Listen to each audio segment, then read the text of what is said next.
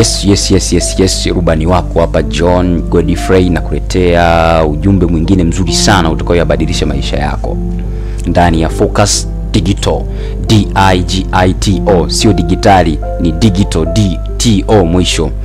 Okay, kijana yoyote au mtu yoyote anayetaka kufanikiwa lazima awe na hivi vitu. Hapa nimekuwekea vitu 12 ambavyo mtu yoyote anayetaka kufanikiwa anaweza kuvifanya.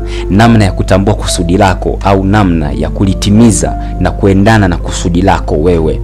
Mambo gani ambayo unatakiwa uwe nayo? Najua kuna kila mtu ana kusudi lake. Wewe una kusudi gani? Mimi nina kusudi la kufanikiwa. Yaani kusudi langu mimi nione nimefanikiwa na niweze kupata, nikitenga budget ya familia, nipange na budget ambayo naweza nikawasaidia watu ambao wako katika hali ya uhitaji. Ndio kusudi langu nilionalo. Je, wewe kusudi lako ni lipi? Okay, sasa mambo ambayo unatakiwa kufanya ili uweze kufikia kusudi lako. Jambo la kwanza, unatakiwa kuchukia umaskini. Chukia umaskini. Yaani ukiona umaskini, yani ujisikie ukakasi. Hiyo ndio kiu ya kwanza ambayo itakupush wewe ili uweze kufikia kusudi lako unalolitaka. Na kitu cha pili, usikate tamaa. Baada ya kuchukia umaskini, usikate tamaa.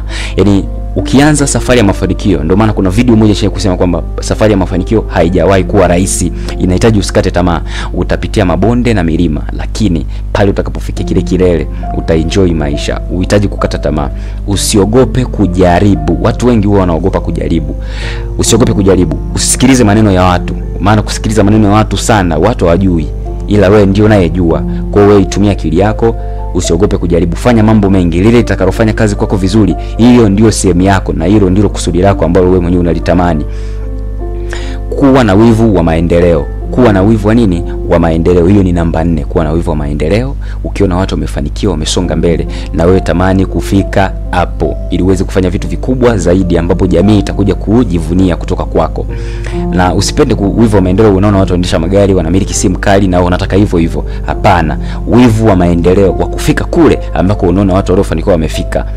Okay, twende namba 5. Tuliza na tumia akili ipasavyo. Itulize akili yako kwanza, usiwe na mchecheto. Alafu baada hapo itumia akili yako ipasavyo. Maana ukituliza akili utaweza kufanya maamuzi sahihi ambayo yatakusaidia wewe kufikia kwenye kusudi lako. Lakini pia namba 6, nasema usione aibu wala kuchoka. Usione aibu wala kuchoka. Usione aibu. Fanya biashara yoyote ambayo wewe unafikiria unaiweza na unaielewa. Usimuone mtu aibu, maana hakuna anayekusaidia mpaka muda huu unapoanza kutaka kufanikiwa, amna anayekusikiliza. Usione aibu, usichoke. Fanya. Tambua mazingira. Elewa mazingira ambayo upo. Elewa mazingira wapi upo, nini unafanya, na jamii uliopo inahitaji nini. Angalia jamii uliopo, angalia watu ulionao wa karibu. Tambua changamoto iliopo, alafu tambua fursa ndani yake. Tafuta pesa kupitia hicho kitu. Utawasaidia jamii na yenyewe jamii itakusaidia pesa wewe. Tayari unaweza kufikia kusudi lako. Jali sana muda. Waafrika ni watu wagumu sana katika kujali muda. Ila ninakuomba ujali muda. Mimi mwenyewe muda saa nyingine huwa unanichenga, lakini ninajitahidi kadri ya uwezo wangu niendane na muda. Jali muda. Siwezi kueleza mengi, watu washazungumza kuhusu muda. Kuwa na macho na fikra za kuona mbali. Kuwa na macho na fikra za kuona mbali. Usiwe mtu anayeona hapa. Fikiria vitu vingi. Unaweza ukapanga mipango ya miaka 4 baadaye na hiyo mipango ikatimia. Okay. Twende namba 9. Matumizi mazuri ya kila ulichonacho. Tumia vizuri kila ulichonacho. Hapa hasa akili, nguvu, mali au pesa. Tumia vizuri hivi vitu. Tumia vizuri akili, tumia vizuri nguvu, tumia vizuri mali, tumia vizuri pesa. Nishazungumza. Tumia vizuri muda, tumia vizuri mazingira, tumia vizuri, kuwa na nidhamu na kila kitu. Ndio maana kuna video moja hapa nishazungumza. Kuwa na nidhamu ya kila kitu ulichonacho. Namba 9. Namba 11. Tumeza namba 10, namba 11.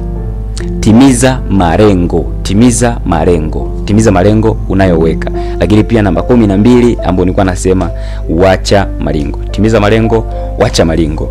Usipende kuonekana mkubwa wakati wewe bado mdogo. Usipende kuonekana tajiri. The idea is not to be looking rich, but the idea is to get rich. Don't try to look rich, but try harder to get rich. Okay, I can say something that get rich or die trying. Kuwa tajiri au kufa unajaribu. Hayo ndio maneno yangu ya leo. Ninakupenda na Focus Digital Team tunakupenda. Keep in touch, subscribe kwenye YouTube channel yetu ili uwe kwanza kupata video zetu.